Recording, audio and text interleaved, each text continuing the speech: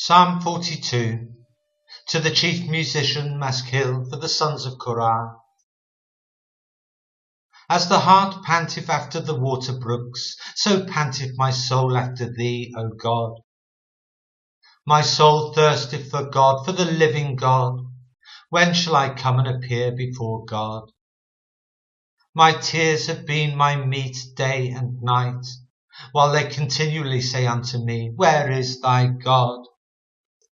When I remember these things, I pour out my soul in me. For I had gone with the multitude, I went with them to the house of God, with the voice of joy and praise, with a multitude that kept holy day.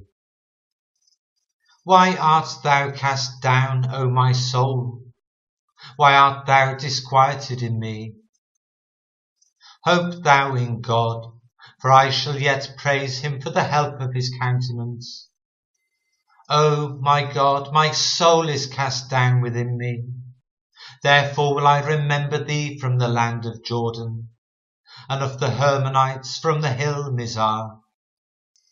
Deep calleth unto deep at the noise of thy waterspouts. All thy waves and thy billows are gone over me. Yet the Lord will command his loving kindness in the daytime, and in the night his song shall be with me, and my prayer unto the God of my life. I will say unto God my rock, Why hast thou forgotten me?